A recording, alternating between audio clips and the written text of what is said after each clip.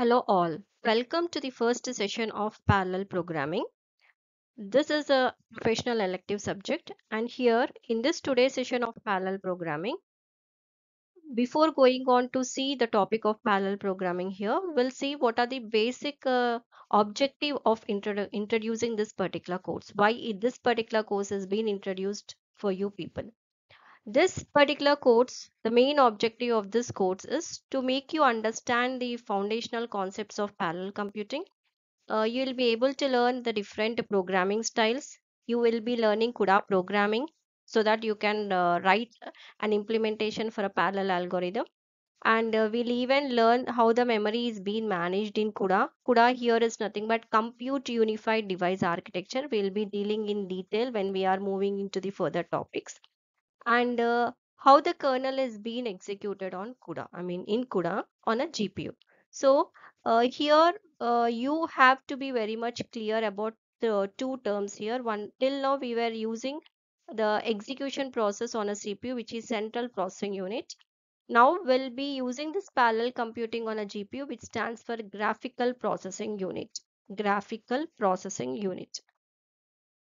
Now, having seen the objectives, you will be learning the course, right? So, what will be the outcome of this particular course? You will have an ability to implement parallel algorithms. So, for a given problem, you will be able to solve it parallelly. You will have the coding style that will give you the potential for vectorization.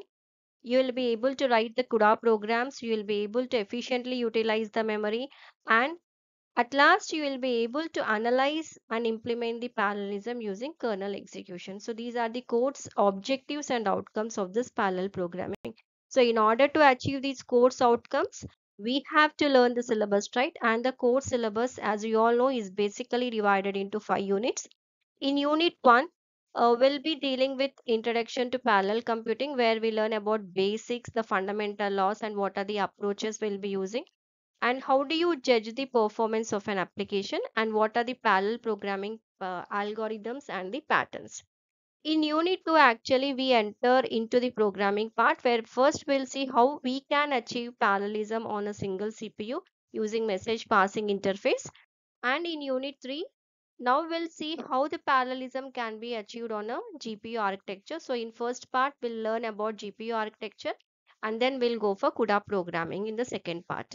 And continuation of your unit 3 in unit 4, we'll be seeing the various memories that are present on a GPU, or you call it as CUDA memory management, and what is the purpose of each and every memory, and how do we go for performing thread operations on a CUDA. Finally, coming to Unit 5, we'll see the kernel execution model. What are the functions that are being implemented? What are CUDA streams? How you achieve parallelism? And we'll see a sample problems of prefix sum, compact and split, and quicksort. And when you go for the prescribed textbooks here, parallel and high performance computing covers the total syllabus. Whereas if you want to go in depth of implementing parallel algorithms, you can refer Learn CUDA Programming, and this is by PAX Publications. Now we actually enter into our topic. Now, before we see the basics of parallel computing here, we'll see what is a computing. So what do you mean by a computing here?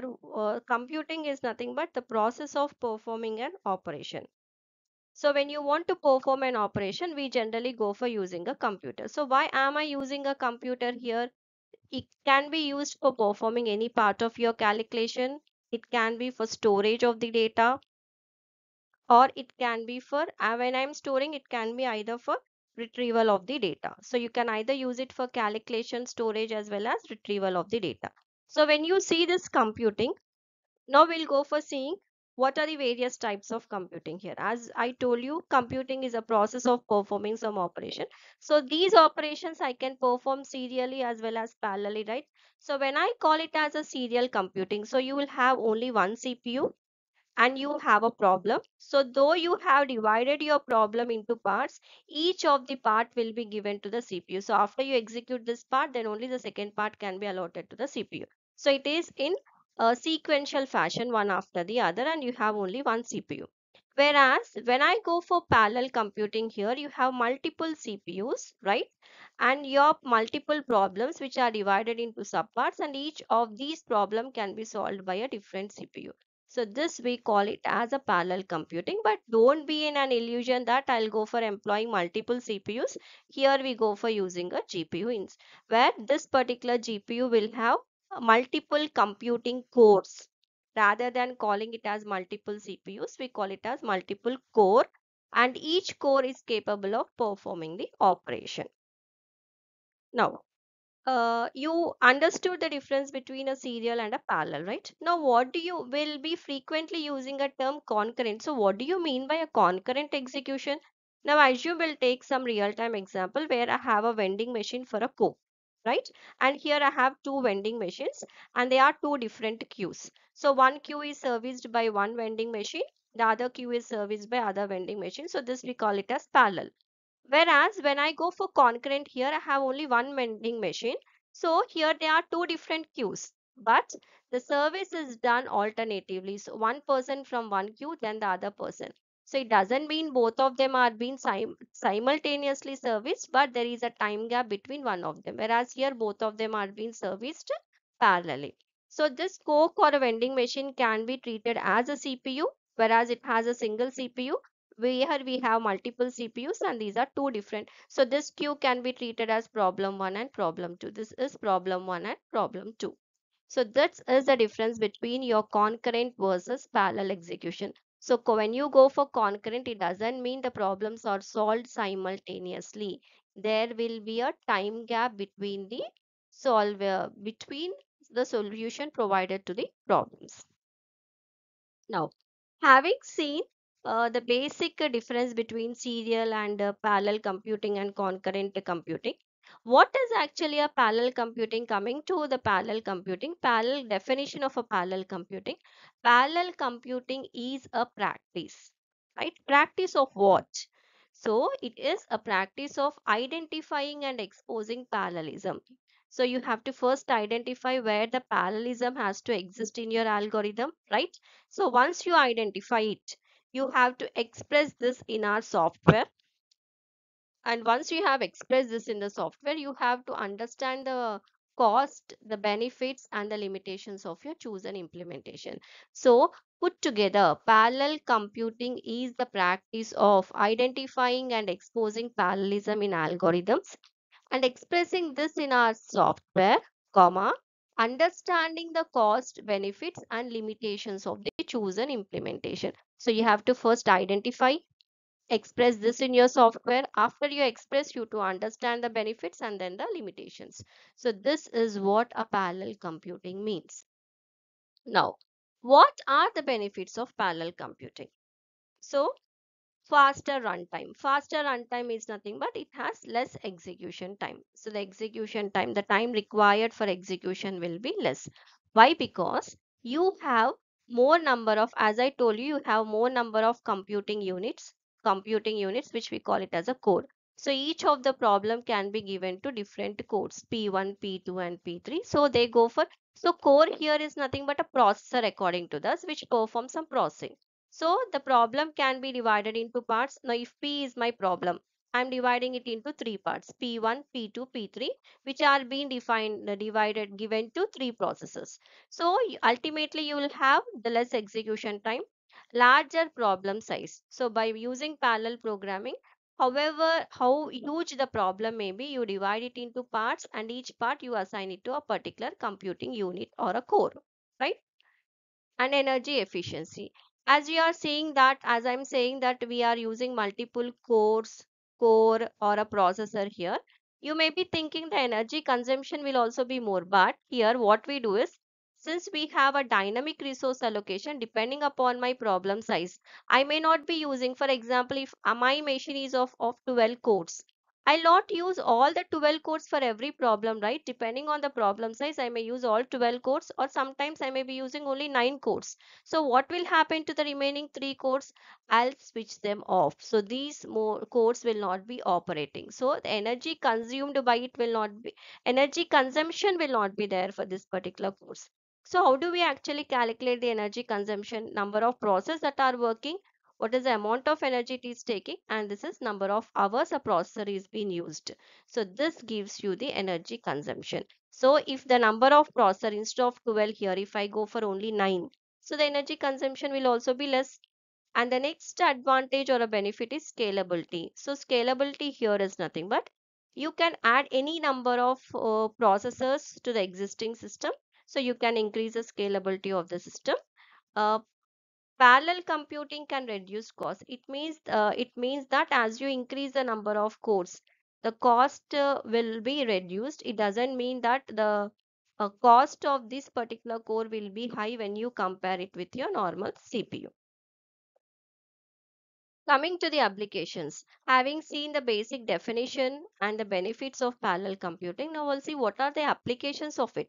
Where do we actually go for using parallel computing? Nowadays, they are being used in scientific applications, big data processing, weather forecasting, video and image processing, and financial modeling. And let me tell you very clearly, the main reason of implementing the GPU was for your video and image processing. So from here, the graphical processing unit, we have entered into the world of parallel computing. And this was initially of your GPU, we were using a graphics card. So where way before the days, you were having only a laptop without a graphic card. Those who were doing civil and mechanical engineering, because of their CAD lab, only those people used to have a graphic card. But nowadays, it is a built-in along with your system, which you are getting it. So the reason behind this GPU implementation for was video and image processing. Now, having seen the application, now we'll see how the parallel computing works. So when you want to know how the parallel computing works, you know the various layers of your system, right? We will be at the hardware. You have your operating system compiler. So the user will generally interact with the software layer. He gives a program, the compiler will convert into a language which your operating system can understand. Gives it to the corresponding hardware, and finally you get your output. Now we'll see how this parallel computing works. But as a developer, I'm only interested of writing a program which will be given to the application layer, and later remaining all the things are to be managed by your system. Now, in order to achieve this, so as you all know, when I say a system, it is not just a software, it is a combination of your hardware and the software. So when you want this hardware device to work, you want a corresponding software. So whenever you want to build a parallel system also, you will need to have hardware models as well as your software models. So when I go for hardware models, you have distributed memory architecture, shared vector unit, and accelerator. Now, coming to distributed memory architecture, as you can see, you have multiple CPUs, and each CPU will have its own memory.